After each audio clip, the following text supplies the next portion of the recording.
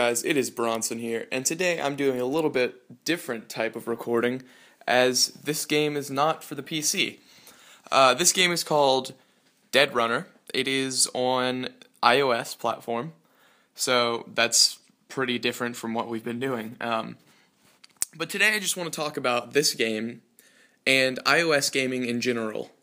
So, pretty much, this game is one of my favorite iPhone games of all time. It's pretty much it's like Cube Runner in a 3D type environment where you just kind of tilt and go through trees, and then you can hit the bushes to slow down. Now, I personally am a huge fan of iOS gaming. I find it great that developers can get out in the market, easy for indie developers, and then there are also games such as game developers such as EA, Gameloft, 2K Games, just huge developers like that, like Square Enix, for instance. They publish on iOS too, and that's pretty cool. Now, what I want to focus on in this video is how iOS gaming is different than PC gaming. I mean, it's obviously different in the sense that it is mobile and a such much smaller screen, but I want to talk about how it can benefit you for playing games. Well, not really benefit, but how it can be enjoyable.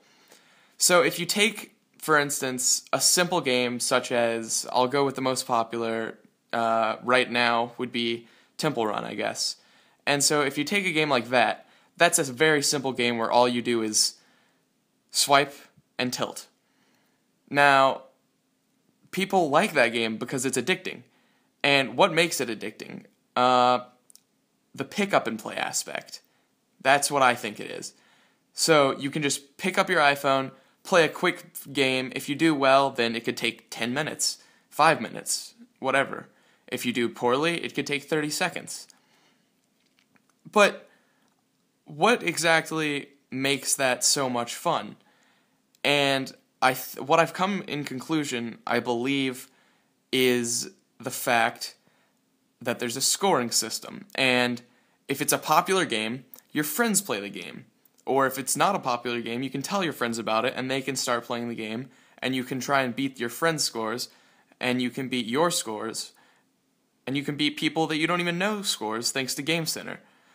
Now, I love that concept. I think that's awesome. But then you go with I'll say console quality games, such as, let's see, the Gameloft games, or games from Crescent Moon Games. So we'll say the Modern Combat series from Gameloft. What makes that addicting? Why would you want to go and play an FPS on your phone or on your iPad on iOS rather than playing it a better FPS on your computer or on Xbox or on PS3? Now, what I think it is the fact that it's touchscreen, it's mobile, so you can play it wherever you want, and it's smaller, meaning not screen size smaller, but meaning gameplay story-wise smaller. Now, the Modern Combat series is lacking in story, but the gameplay has some good gameplay for iOS, such as the multiplayer is pretty interesting, and I know a lot of people enjoy it, because I'm big into the iOS gaming scene. And personally, I don't enjoy huge games such as that, because I find that if I want to play a game that takes 30 minutes to complete a level or more, I'll play a game such as, I don't know, something on, like maybe Call of Duty or Far Cry or something on my computer, rather than playing something like iOS Call of Duty, being Modern Combat. So, with that, I do enjoy iOS gaming. It's one of my favorite platforms for gaming, besides, obviously, PC, and then over the PC would be the SNES, because the SNES is the greatest thing of all time. But yeah.